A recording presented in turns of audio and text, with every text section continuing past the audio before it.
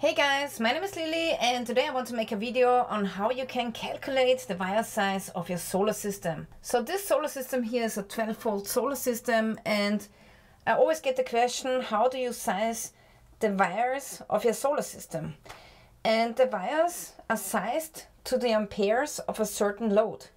So we have different wire sizes here. For example, in between the inverter and the batteries there are thicker wires. Then also we have a certain thickness of wires coming from the solar charge controller. And then we also have thinner wires coming down from the solar panel. So for calculating the wire size, you actually have to know how many amps are flowing over the cables and conductors. And some devices have more amps flowing than others. Here, for example, the inverter is the strongest device and has the most amps flowing over the cables. So how do we calculate the wire size for the inverter? Well, here we can see two figures. We have 1000 watts, okay, that's the continuous power, but it also can do a surge power of 2000 watts. So which of the values should you now take for the calculation? The right answer is 1000 watts, because most of the time it's not going to be over 1000 watts, and the surge power is only for a couple of seconds. Now, if there's something going on with the load, let's say for example the inverter is drawing 2000 watts for a longer period of time, then after a couple of seconds the fuse is going to blow. So this is why it's important that you always have some kind of fuse or breaker protecting your device. And the fuse is there to not only protect the inverter, but also to protect the wires from burning down. And this is the reason why we size the wire size to the continuous power, which is 1000 watts. But with the wattage alone, you cannot calculate the wire size, because you always need to know what voltage that you have on your system. And the volts on my system is 12 volts. My batteries are connected in parallel. So I have a 12-volt system coming from the batteries. And then also this inverter here is a 12-volt pure sine wave inverter. So the inverter has to match the batteries. And also now we can calculate the amperes. And how are you going to do that? Well, first of all, here is a chart that a lot of people are using. This is a chart by Blue Sea Systems, I believe.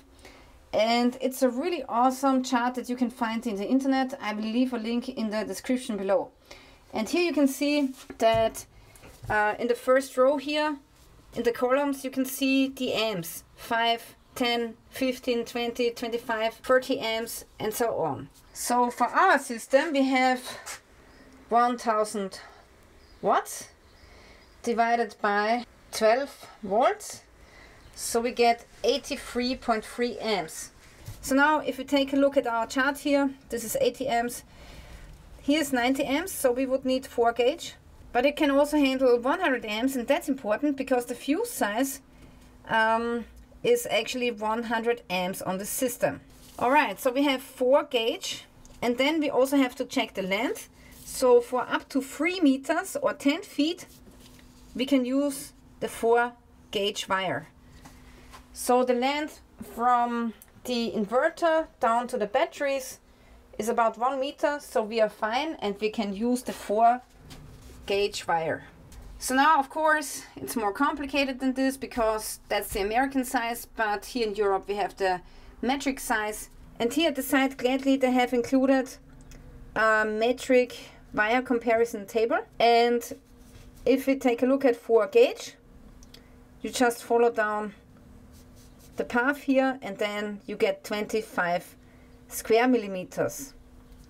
And this is what I used for my system. Here you can see I've labeled the wire with 25 square millimeters. So this cable can handle up to 100 amps with no problem. And also the fuse here is 100 amps. So that's a good thing. It's not good if you have a too big fuse for the cable, because this would be a problem, because then first the cable will burn down before the fuse blows. So make sure that you also consider the fuse size that you are using. Then also here I would like to show you a small detail that you might have missed. Actually, this conversion table is not one-to-one because 25 square millimeters is a little bit larger than 4 gauge. So this is why this line is not straight to the side but downwards. That means that 25 square millimeters is a little bit larger than 4 gauge. So it's not exactly the same size. So the 25 square millimeter wire actually can handle a little bit more than 100 amps. Now down here I have a 125 amps fuse, but that's directly connected to the batteries. So that's fine here, and there's no cable in between. Okay, so these are the cables between the inverter and the battery, and those need to be the thickest because most of the amps are flowing from the battery to the inverter. But what about the cables that are coming from the solar charge controller feeding into the battery? So in this case we are talking about the cables in the middle. Okay, this is where it says battery. So how thick do these cables need to be? The maximum amount of current that this solar charge controller can deliver is 30 amps on those terminals. So now let's check the chart again. So here we have 30 amps and it says 10 gauge wire if the distance is closer than 3 meters or 10 feet. And 10 gauge wire is 6 square millimeters. So it would be fine to use 6 square millimeters, but I opted for a bigger cable because I had one laying at home. So I went for a 16 square millimeter cable, which is a little bit of an overkill, but it's going to make your system about 3% more efficient. Now, another reason why I made the cables down here thicker is basically because I want to have the option to upgrade to a stronger solar charger. Maybe in future I decide to get more solar panels, and then I also already have the cables available. So for me that was important, and this is why I have used the bigger cables, which is basically just this cable, this one and this one. The other ones here come from the inverter, and that's 25 square millimeters. Alright, then next we have some cables that are going to the solar panel, and these cables that are leading to here, these are 6 square millimeters.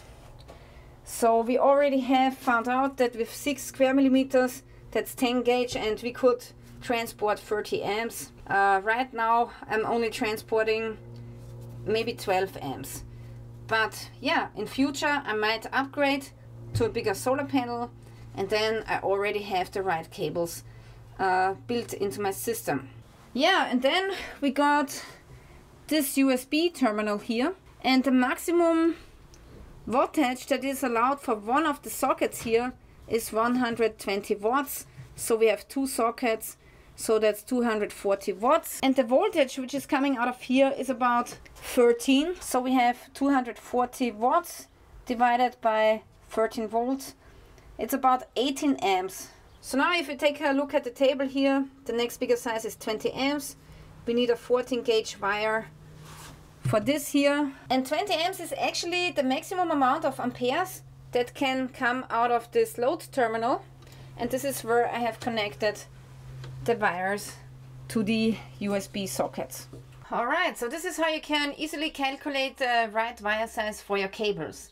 But if you take a look at my system, you can see that actually all of the cables, they are hanging in the air. So none of the cables here are touching the wall except for this one, but only for like 1 centimeter. And the rest is really just hanging in the air. And that means that those cables, they get cooled perfectly. But what if the cables are mounted on a wall? Or what if the cables are running inside of a wall or inside of a pipe? For this you need a different chart.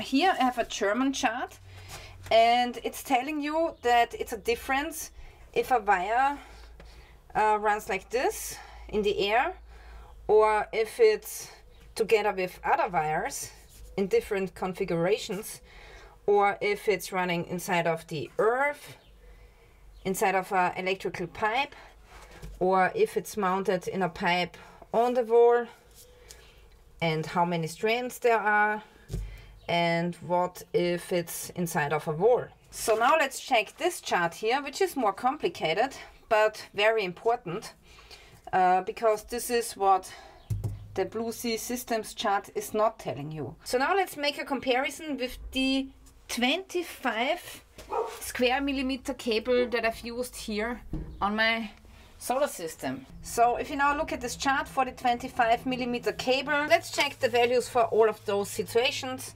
which is in the air. Here we got 25 square millimeters. So it says that it can handle from 100 amps up to 140 amps. Now let's check what the cable could take if it's inside of a pipe, B1. Let's check this one here, 25. So inside of a pipe it can handle between 80 and 100 amps. And then inside of a wall, the 25 cable can handle between 68 and 80 amps. So this is pretty much it, guys. So just watch out if you put your cables into pipes or inside of the wall. But as long as it's free hanging, like here in the system, then you're fine with using this chart here. Alright guys, so this is it for today. I really want to thank you for watching and stay tuned. Till next time.